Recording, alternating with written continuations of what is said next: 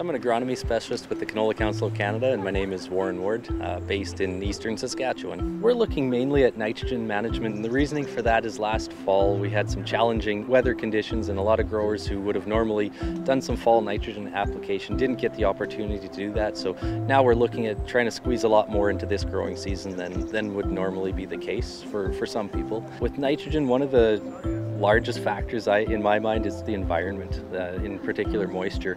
So we do know the peak uptake period occurs kind of starting just after that 5 or 6 leaf stage in canola. So as it starts bolting, it's rapidly growing, and that's when it's using the most nitrogen per day of its life cycle. So we do want to have our nitrogen available to the plant by that stage. So now whether it was applied at seeding or some of it at seeding and some of it coming in crop as a top dress, that's kind of the deadline that we have to get it on and available.